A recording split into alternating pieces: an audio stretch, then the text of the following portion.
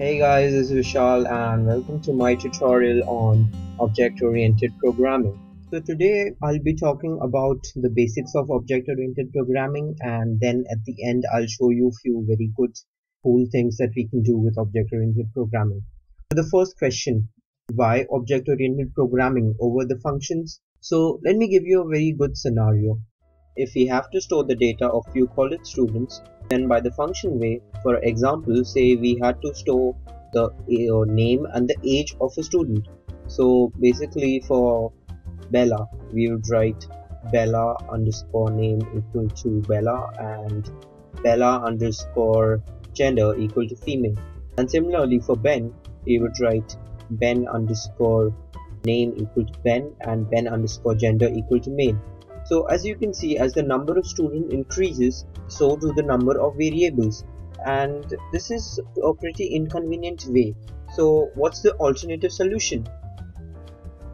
Well, the alternative is basically writing a class student, and where each student automatically gets the characteristics of name and gender.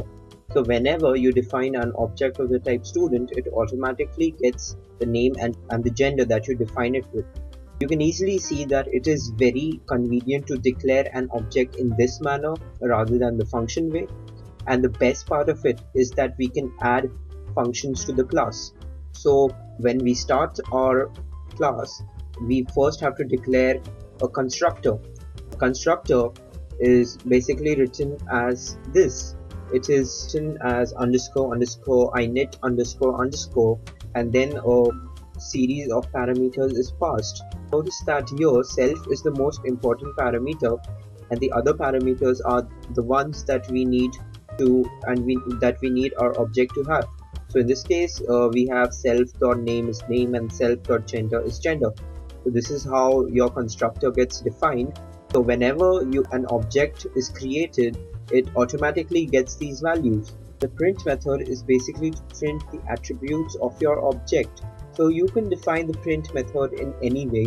Be sure to return the string that you're creating in the print method.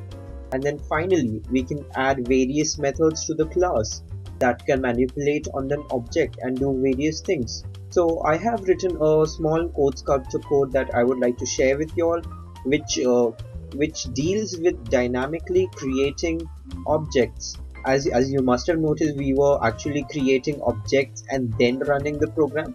Well, here we are dynamically going to create objects. So let's see the code. So this is a class that I have written. Basically, it takes in the name and the gender of the student and it adds this to the class students, and then it just portrays it on the canvas. So let me just show you how this works. Say I type in Vishal and I type in male as student, so oh my god, I get this image. So now let me type Joe and I add Joe. Okay, so Joe gets added. Then I type Julie and Julie is female, so I add the student and here we have Julie. So to write this code, I have basically defined the class student, and as I already explained, I have the methods init and stir, and then I have the draw method that will basically go and draw the images. I have set of 10 images, 5 for girls and 5 for boys, so it will randomly choose the image and draw it on the canvas. Then I have this button handler, which will basically add the student. So let me show you what happens in the button handler. Well, in the button handler, it basically gets the text that is written in the input boxes from the get underscore text method, and then it basically defines a new object called student name of gender. And then I have a global array called students, which I am just going to append every object to this list, and then for every student that I had, I'm just going to go and print out or just check whether the gender is male or gender is female, and I give it a random image. Now in the draw function, I am basically going and drawing every object that is there in student. So I am basically having an index and the I dummy variable to iterate over the loop. And let me go and show you the draw method in the class student.